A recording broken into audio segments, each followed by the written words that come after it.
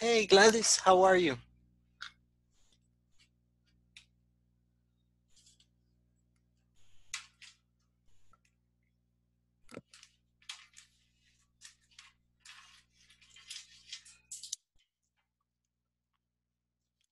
Gladys, how was your day? Hello. Hello. Good evening. It was a normal day. A normal Not day. good, not bad. Okay, all right. And you, do you work, Gladys? Yes, I work at home. Okay. And what do you do, Gladys? I forget. I make artisanal bracelets. Can you show me? Do you have any to show? Well, let me hold a second.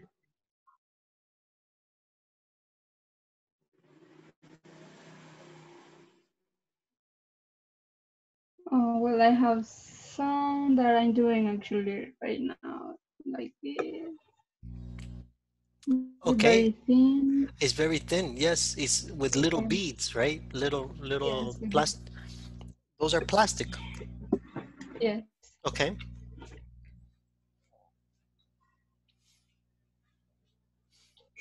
And Gladys, where do you sell them or how do you sell them?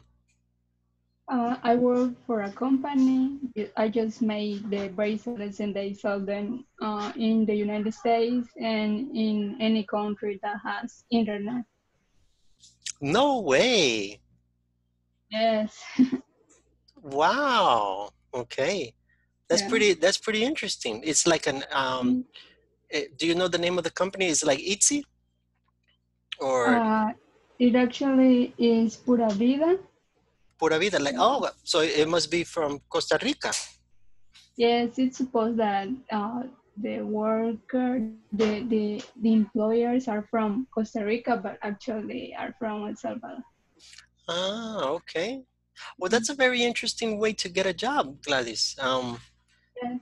That's pretty cool because you can stay at home, spend time with your family, and still have money, right? Which is a cool thing. Yes, exactly.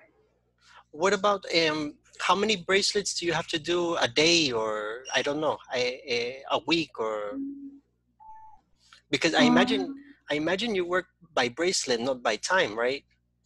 yes. Hundreds and hundreds. It depends on how complicated is the bracelet. And Yes, how do you know how to make them? They give you the design or they trained you or yes, you already knew how? yes. I've been working on the company at the company for 3 years now, so I actually know all the designs. So yes, and they also send us pictures and videos to guide us how to make them. Pretty cool, Gladys. It's very Mm, interesting. Very, very interesting. yeah. You should think about doing it yourself. And if you already have the skills, maybe make and sell yourself. Yes, there is a, what do you say? The contrato de privacidad. Contrato de?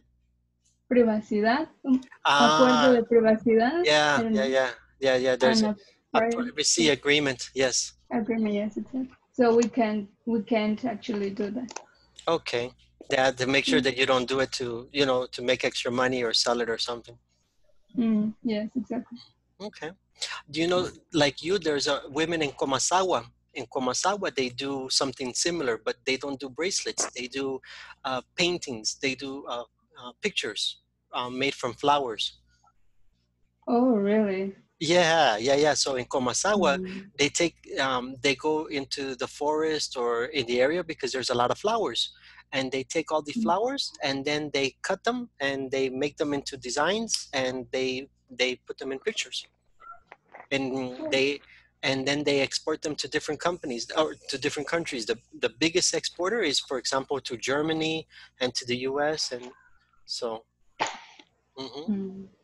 Yes, there are really interesting things to do, like handicraft and those kind of things. Yeah, yeah, yeah. The good thing is that if, you can do it anytime. If you're at 2 o'clock in the morning and you can't sleep, I do a few bracelets or something. Yes, exactly. It depends on the person. Mm-hmm. Yeah. Okay. Well, Gladys, thank you very much for telling me a little bit about what you do and your job, which is very interesting because it helps us a little bit for today. Now, Gladys was describing a lot of her actions and her activities, but yesterday our grammar, our focus was the passive. And yesterday we were looking at how to change the focus. So how can I do that? How can I change the focus? I don't want to focus on Gladys. If I want to tell someone else, I want to focus on the project that Gladys is doing, the activity that Gladys is doing, the job opportunity that Gladys has. How can I use the information Gladys gave me into the passive? Remember yesterday, we have a couple of things that are always obligation. How can I do that?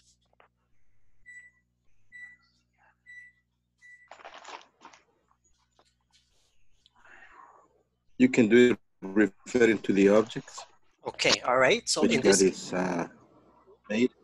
okay, so in this case, what was the object that Gladys was explaining? Let's review. Gladys was explaining something about how to do some bracelets. Okay, exactly. Okay, very good. Eric is correct. The first thing, the first word in the sentence is bracelets, or the bracelets for Gladys, because that was what she said. Okay, good. That's part of the structure. What else did we learn yesterday? First, we start with the object, and then what do we need? The form of the verb to be. Excellent, Maria. The form of the verb to be. In this case, the bracelets, plural, what form of the verb to be do we use? Are. Are. made. Excellent. Someone else said it. I heard somebody say it. Are made. Are made. Gladys. Exactly. And then if we want to include, by Gladys. But that is the passive. Okay. So why do we use this and how do we use it? It's very important because exactly like in our conversation with Gladys, imagine that I want to tell Miriam, I want to tell Andrea. Andrea says, I need a job. My sister needs a job.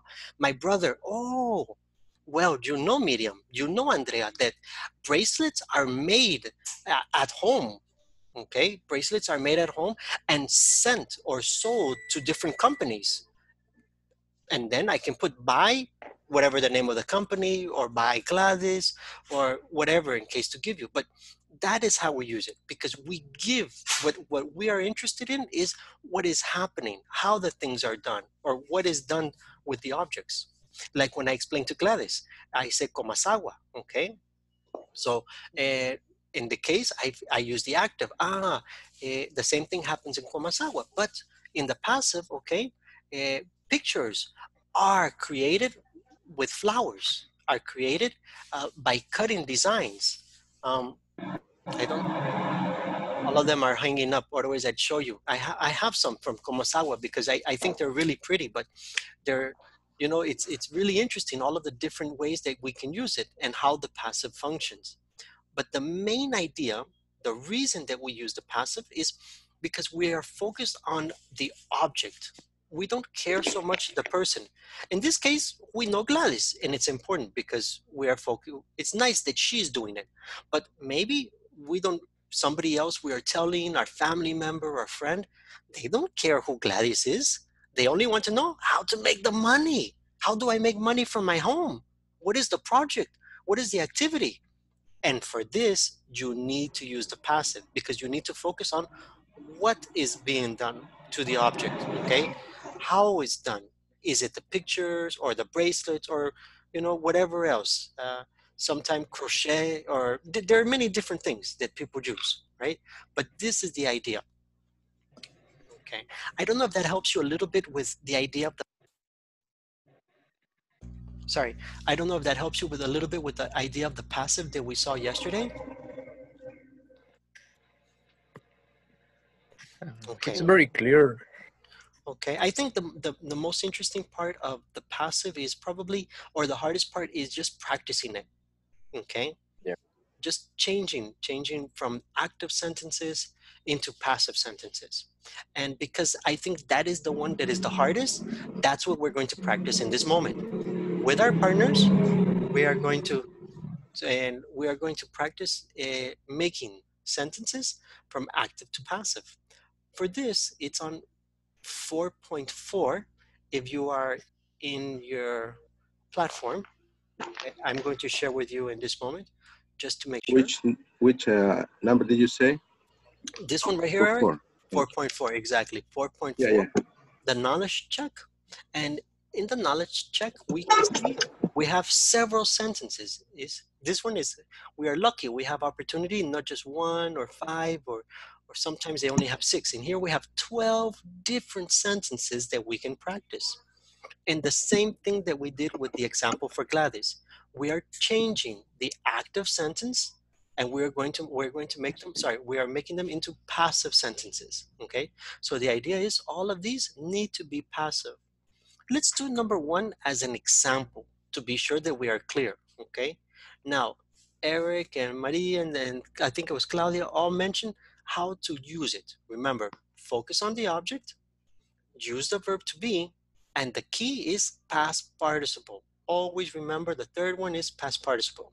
So one more time, focus the object, then decide the verb to be, and last is the past participle. Okay? So let's take a look at number 1, okay? To complete the script, it has to divide into scenes. We're talking about movies. The topic here is movies. So what can we say? Be divided. It has to be divided. Divided. Okay, so we're going to use the verb just be, right? Yeah. And the past tense of divide or the past participle? Divided. Divided. Okay, and that's it. And then with our partners, after we finish them, we can go ahead and we check. And then it say, hey, we are correct. We have 2.75 points. Now you only need to finish the other 30 points. So now you have the idea. I give you enough points. Now you collect the other 30 points with your partners.